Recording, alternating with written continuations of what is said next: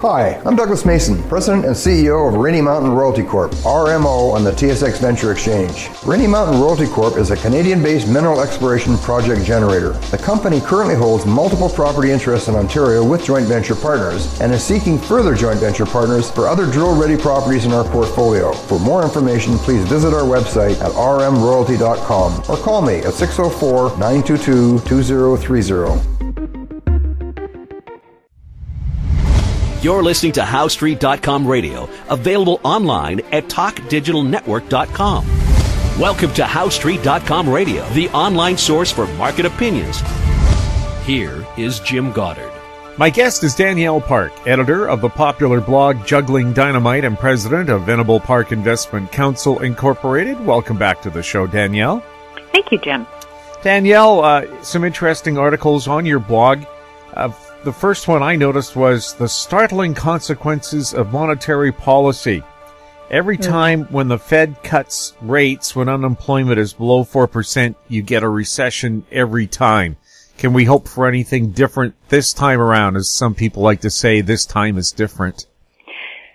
Well, and the important thing to realize there, it's not the Fed cutting rates that causes the recession, it's all of the excess debt and spending that went on in the preceding period, right? It's the accommodation that allowed people to take on record levels of debt in households and corporations that ultimately slows their consumption ability, that makes them more fragile, that makes them less able to withstand any drop in revenue and income, and that is what sets the whole thing up for everybody having to rationalize costs. As revenues start to fall, pressure comes on, net profits, on free cash flow, and then the companies look to start cutting their costs, and that, of course, labor is the largest cost. So once they start laying people off, then the people that, have less ability to consume now that their income's gone or diminished, have to fall back on savings. Most of them don't have savings or have very little savings. So it's all this fragility that's built up in the previous boom period that ultimately leads to the recession, the downturn, and the spike in unemployment, which is all part and parcel of the same thing. This time, of course, you've got the fact that the Fed has done everything to extend this cycle. Now officially this month it'll be the longest quote-unquote expansion cycle in history of a decade, and you'd think that during that period people would have used that extension to get in better fiscal shape, right, to build up their savings, to pay down their debt. Unfortunately, they've done the opposite, and so that is why, the Fed yesterday in the United States didn't cut rates, but removed some language that suggested they are prepared to do so in the not-too-distant future, potentially in July. We've already seen, for example, cuts by Australia, the Bank of India, the Russian Central Bank. They've already cut rates because they're responding to a downturn in global demand. This really started in 2018 this time, and it has continued for the past many months. So the response of cutting rates is just the Fed finally recognizing that their hopes and dreams about certain levels of inflation, about extending this cycle even longer, about people being able to borrow even more, to consume even more, that those hopes and dreams are unfounded because the downturn has already arrived.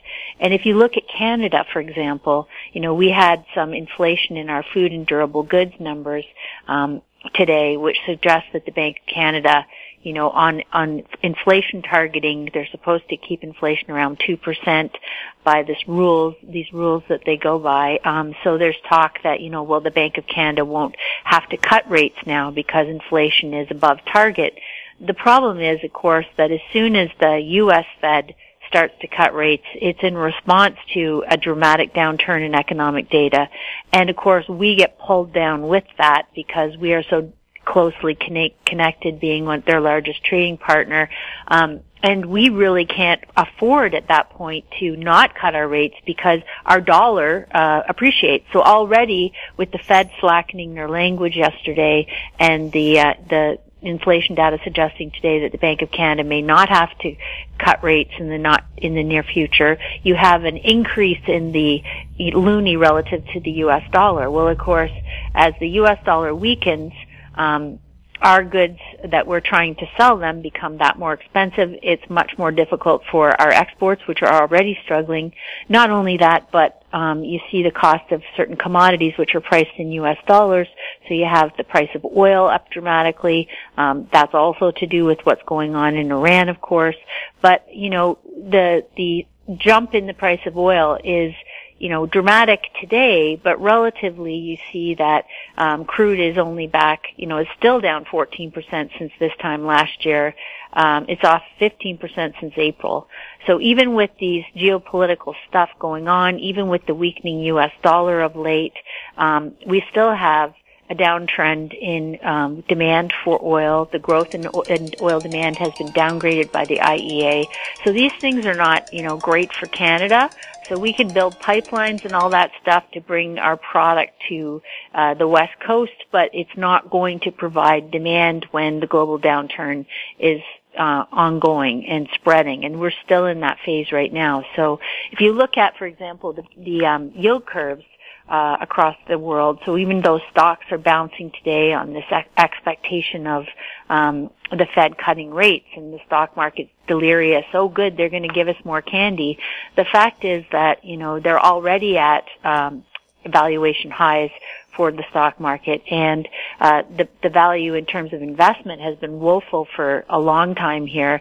So it's not attractive, and making it more expensive doesn't make it attractive, and it doesn't provide demand in the world. It can provide, the buyback flow from corporations has kept this gig going.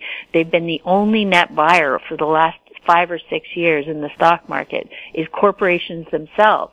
And you think, well, great, they've kept the rally going longer than it would have, but there's no free lunch, right? So yes, they kept the rally going by doing these buybacks, but ultimately, as share prices start to retreat, as costs start to increase, as they get into a cash crunch, they don't have the liquidity to continue to throw good money after bad by buying overvalued assets in this prestidigitation that they've been doing for the past few years. And then that buying pressure alleviates or starts to diminish, and there's no one else to step in because everyone else who was going to buy overvalued assets has already bought overvalued assets, So it's if you go back to the bond market, what I was going to say there is that the Bank of Canada at 1.75 is already above every single duration of government bond that we have in Canada all the way out to 30 years, Jim. We have every one of our, the 10, 20, and 30-year bond in Canada today under 1.7%. So that's the bond market saying that the central banks have already lost control of this thing, that they're behind the curve, that the recession is already very likely begun or imminent, that the downturn is global, and it's not going to be quickly fixed by anyone cutting a, couple of 0.25 amounts off of the overnight front rate. I think the only place it's bucking the trend is Norway apparently today raised its central bank rate and says they see more ahead. Why Norway? Well, Norway has, its own sort of dynamics, and they're at a higher interest rate already, and they have more inflation in their economy. But ultimately, they're export dependent, and the rest of the world is export dependent as well. So as soon as the rest of the central banks begin cutting rates, especially led by the U.S. Fed, then what happens is currency imbalances start to happen where, your currency is strengthens against the countries that are cutting, and in an export dependent world that becomes very problematic because you're no longer competitive. And so, the commodity centric countries, Canada being one of them, right, is sort of holding the line here. But as soon as a major economy like the UK or the Euro and the US Fed starts to cut, they really don't have any choice but to follow suit. So I think that these other periphery countries will end up doing the same thing. We'll have more with Danielle Park when we return. Aben Resources Limited is a gold exploration company with significant projects in British Columbia and the Yukon, trading on the TSX Venture Exchange, symbol ABN, and the OTCQB, symbol ABNAF. surrounded by world-class gold deposits and mines. Avon's 23,000 hectares Forest Kerr Gold Project is located in the heart of the Golden Triangle in northwestern BC. For more information, visit us at avonresources.com. Grand Portage Resources' Herbert Gold Project in southeast Alaska highlights increased gold resource, indicated and inferred, of 860,000 ounces, in excess of 10 grams per ton gold. Expansion drilling is planned on the Herbert Gold property for the summer of 2019. Grand Portage Resources trading symbols are GPG on the TSX Venture, GPTRF on the OTCQB, and GPB on Frankfurt. For more information, please visit our website, grandportage.com. Welcome back. We're speaking with Danielle Park. Danielle, are Canadian corporations spending way too much money on corporate share buybacks and not enough on research and development? Well, all the companies north of, south of the border in the U.S. have been doing this, as I alluded to in the first discussion there. They've been, the primary net buyer, the only net buyer of stocks, big stocks, publicly listed companies in the last 5 or 6 years.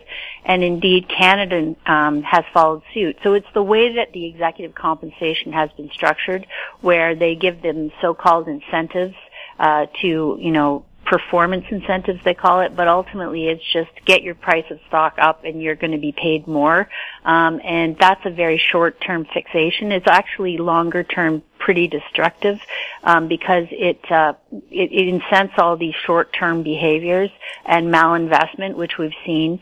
So in Canada, the chart from the Globe and Mail last weekend was showing the buybacks from TSX-based companies over since 2001, and the parabolic shoot that has gone up straight in the last, say, 3 years is unprecedented. So you can see from that chart that, the other thing is that companies like people tend to buy most when prices have already gone up a lot and buy least when prices have gone down, right? So they're always doing the cycle exactly wrong in terms of how to benefit from it, and they're always sort of riding it up, buying more as things get more expensive, and then holding on over the top and then liquidating after things have fallen, and not having cash available to put in when, things go on clearance sale. And companies have been no different in this. So you can see there that they were buying a lot of their own share buybacks in 2007 going into the last downturn, and were, almost twice as much now in terms of volume of what they've been doing in the last couple of years. And really this is part and parcel of this overall theme, which is we've had a long recovery, but it's been a weak recovery. We've got a slowing in the West in terms of birth rates, in terms of demand, in terms of baby boomers getting older, in terms of people being able to spend because they've got this debt weight around them, the young and the old. All those things are deflationary ultimately. And so the whole point is that productivity has suffered greatly in this expansion, because every time you add more debt and, more ability to surf the web and look at GIFs and social media stuff, the less productive the population becomes. So you're not really getting a lot of bang for the buck, even though this cycle has gone on so long. We've had very anemic growth rates. We've had very weak income gains. So all those things are the things that would actually engender the ability to have an extended cycle organically, right? If people could get wage gains, if they could have savings to draw down, those things could fuel consumption even, longer. But we are at the end of that road because none of that has happened this time, right? We've had all the sort of negative consequences of too much debt in the system. So what's happening now is companies really didn't have any great ideas, because ultimately some of the status quo business models, whether it's the ICE engine cars, whether it's the, oil sector, whether it's the big food systems, whether it's, all these status quo businesses, ultimately are at a crossroads where technology is challenging and taking them into the next theme. The next theme is going to be, one of smarter and faster and smaller, basically miniaturization and being able to do processes for more for less, which I've talked about before.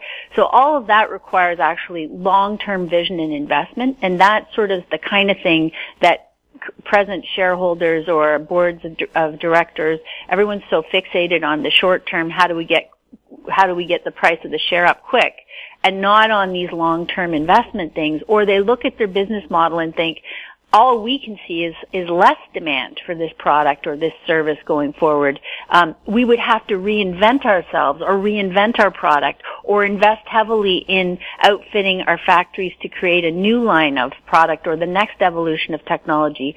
And to do that is capital intensive and not necessarily good for short-term earnings and short-term, ability to return cash to shareholders, which has been the whole obsession this cycle.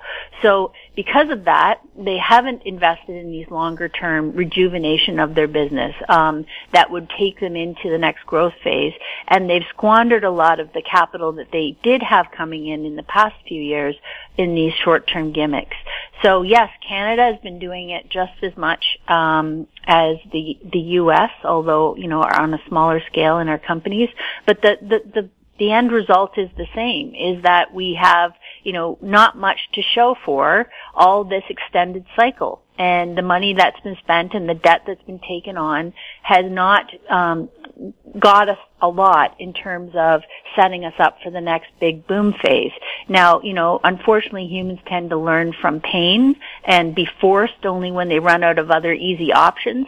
So I think that this next downturn is going to, it's going to take a big whack off of share prices. It's going to show them, just like GE has recently learned, that all the shares they were buying back at $25 a share was a really bad financial decision. Now that their shares are just north of $10 a share, it's the absolute best way to evaporate money is to take it and buy back assets that are overvalued and have them fall.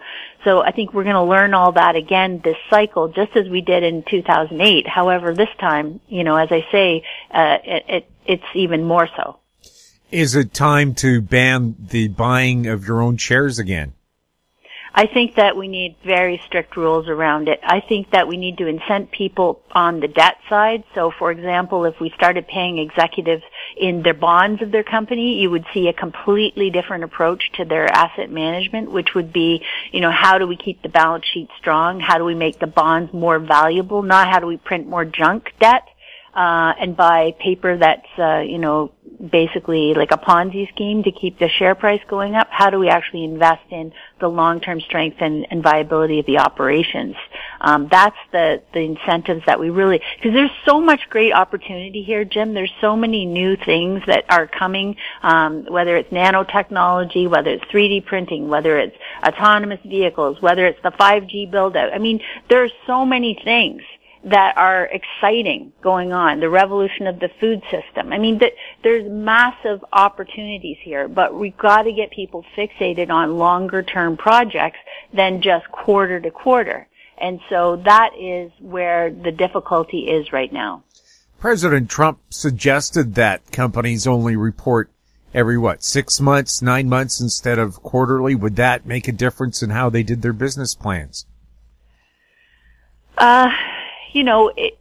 Less transparency is typically not a good thing, and I would argue that Mr. Trump is the less transparency poster child here, and that's mostly because I like to say that the less transparency is often just a cloak for more deceit. So I think it's good that they have clear and regular reporting of their results.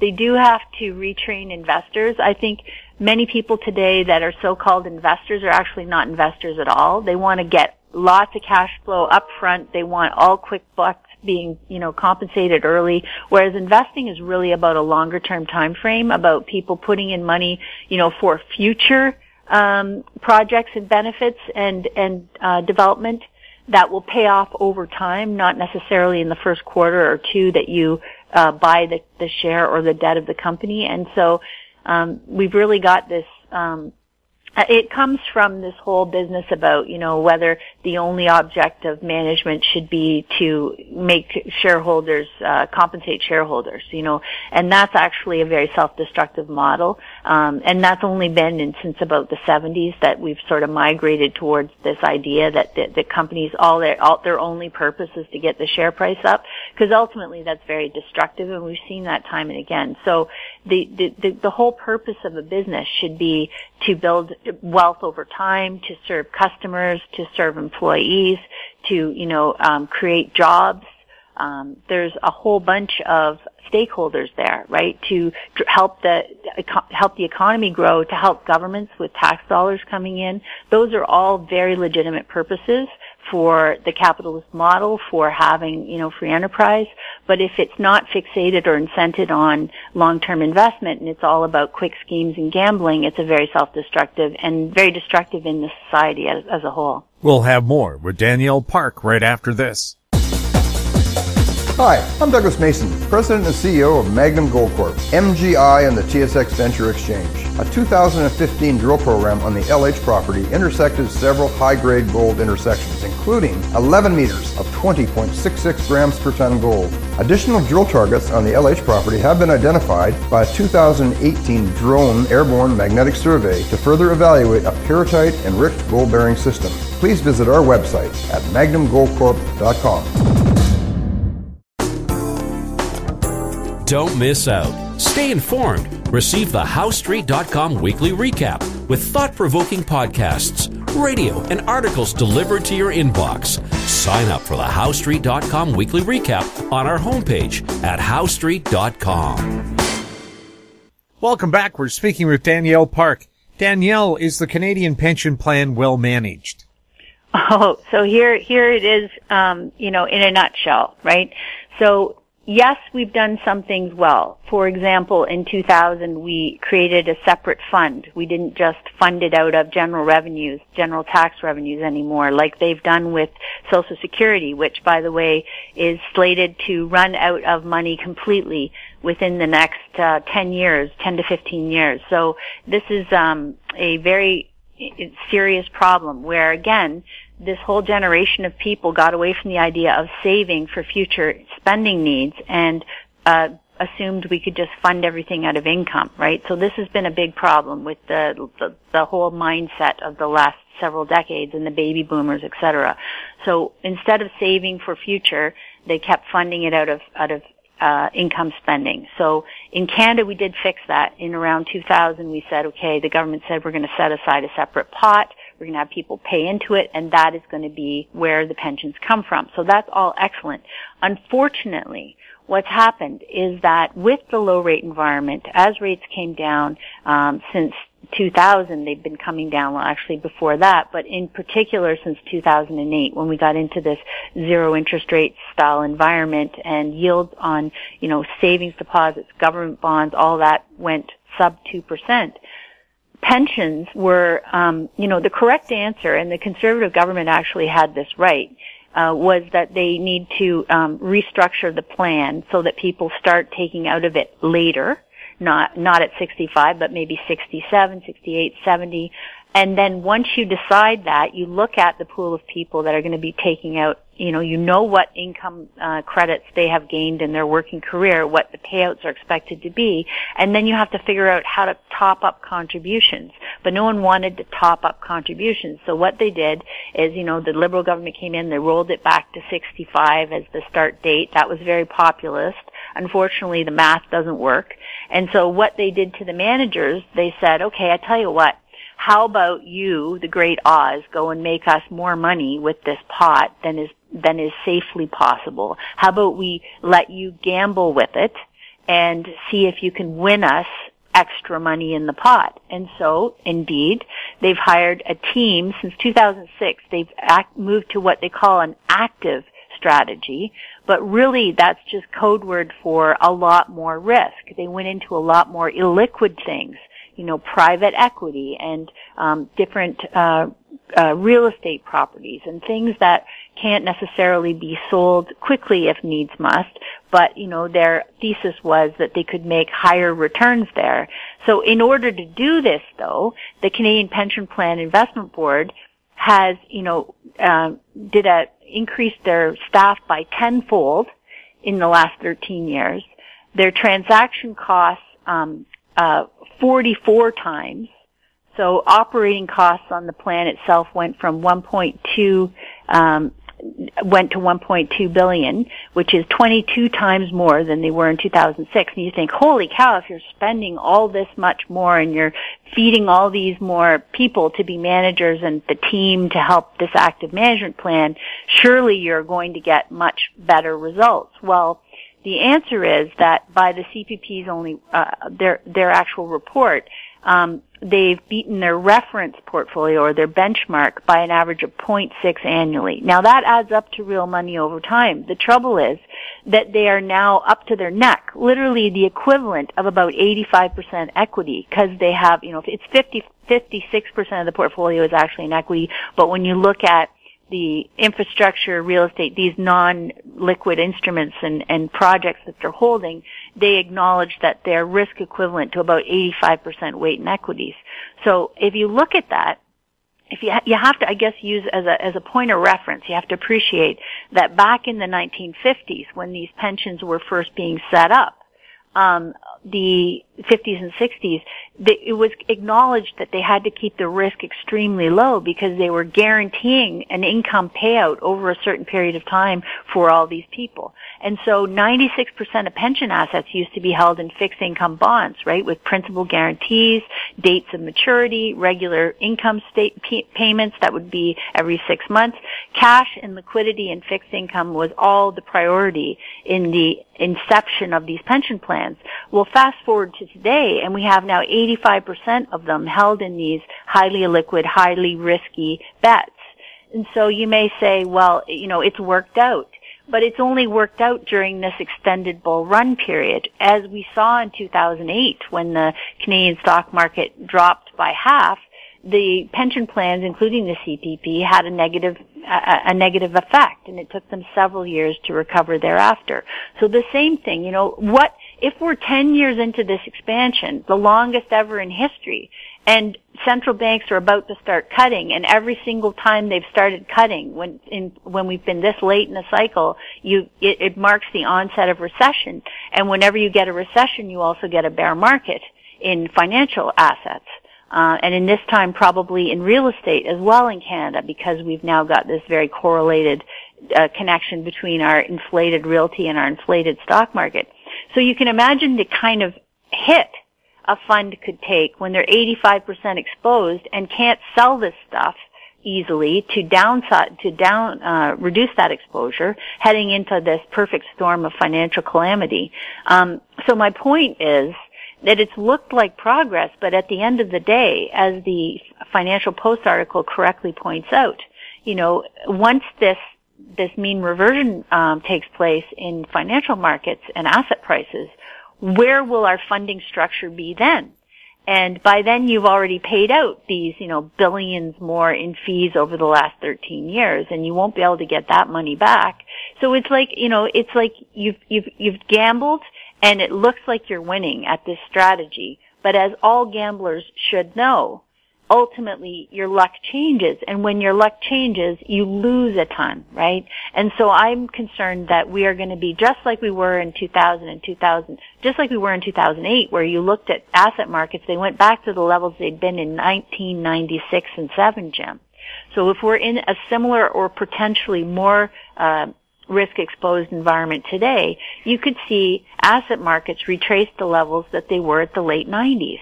And we're going to be fully exposed to that, and that much older in the population, that many more people already trying to take out income from the CPP fund and from all the other retirement plans and accounts and RSPs and everything that people have. They're going to be trying to withdraw income, and just as assets plunge, and then there's not a lot of liquidity or extra cash to use because we've got less contributions going in from the workforce behind them to top up the money needed. So this is why this is a bad way to manage it, but it is the way that in the short term, everyone has sort of plugged their ears and hummed, right, and hoped that this very, very high risk strategy would continue winning indefinitely. And as I like to say, that's just, a fool's errand. And also, if you're looking for Wizard of Oz, we all know that in the end, the Wizard of Oz was this, person hiding behind a curtain that wasn't magical at all, right? And unfortunately, I think that's what people are going to learn. Danielle, thank you so much for chatting with us. Hey, thank you, Jim. My guest has been Danielle Park, editor of the popular blog Juggling Dynamite. If you have any questions for Danielle or any of our other guests, you can send them to info@howstreet.com. Find us on Twitter @HowStreet, our YouTube channel, Talk Digital Network. I'm Jim Goddard. Thank you for listening. Comments made on HowStreet.com radio are an expression of opinion only and should not be construed in any matter whatsoever as recommendations to buy or sell any financial instrument at any time. Available online at TalkDigitalNetwork.com. HowStreet.com radio is a production of HowStreet Media Incorporated.